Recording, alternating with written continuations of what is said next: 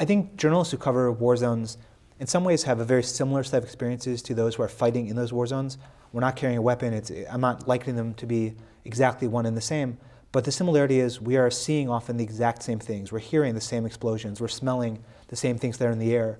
And in some ways, when you're embedded as a journalist, you're actually further forward than some of those who serve. There are soldiers who are far away from home, who are far away from their families, but they're at very large bases where they're not seeing combat. If you're embedded, you're seeing combat all the time. And when I left, I thought of myself as a tough guy. I thought most journalists don't want to do this, can't do this. I'm wearing body armor, here I am running around.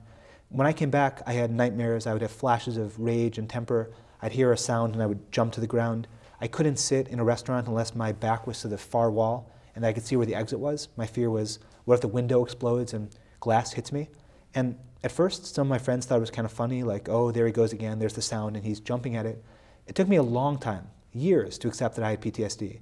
It took therapy, it took ultimately medication, which I'm not ashamed to admit because that saved my own life. But it took a long, long time to admit that this wasn't something I could just will away.